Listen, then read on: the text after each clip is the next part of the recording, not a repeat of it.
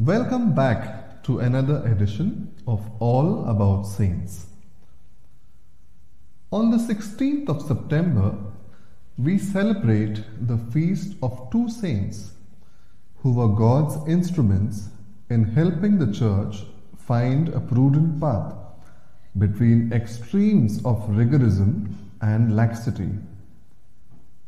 Today, we will learn about Saint Cornelius, who was the Pope from March 251 to his martyrdom in June 253, and Saint Cyprian, who was a bishop. Saint Cyprian was the son of pagan parents. Cyprian lived a virtuous life after being converted to Christianity as an adult. Later, he was one of the early Christian theologians and bishop who led the Christians of North Africa during the period of the persecution from Rome. Upon his execution, he became the first bishop martyr of Africa.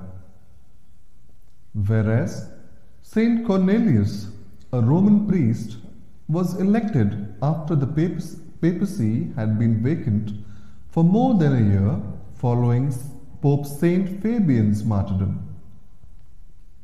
When Christian persecution resumed in 253, Cornelius was exiled to Centum Cellae, where he died either from hardships or decapitation.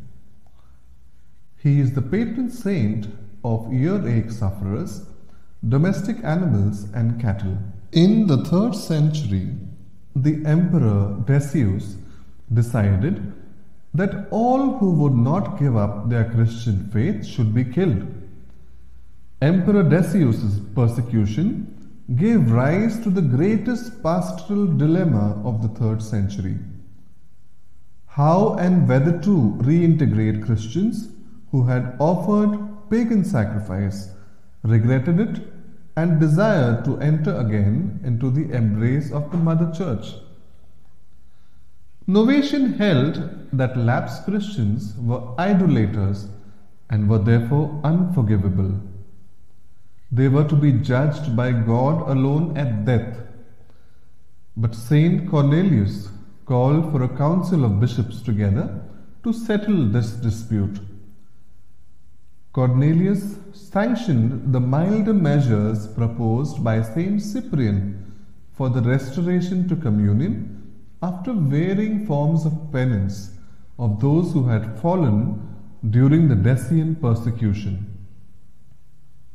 Saint Cornelius condemned those confessors who were lax in not demanding penance of these Christians. The policy towards lapsed Christians adopted by Cornelius, with Cyprian's support, set the standard for the Catholic theology of a universal church and as a ministry to lifelong sinners as well as saints.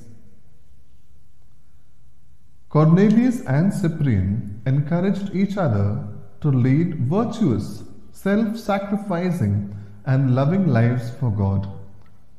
They teach us that this is the greatest gift that one friend can offer to another.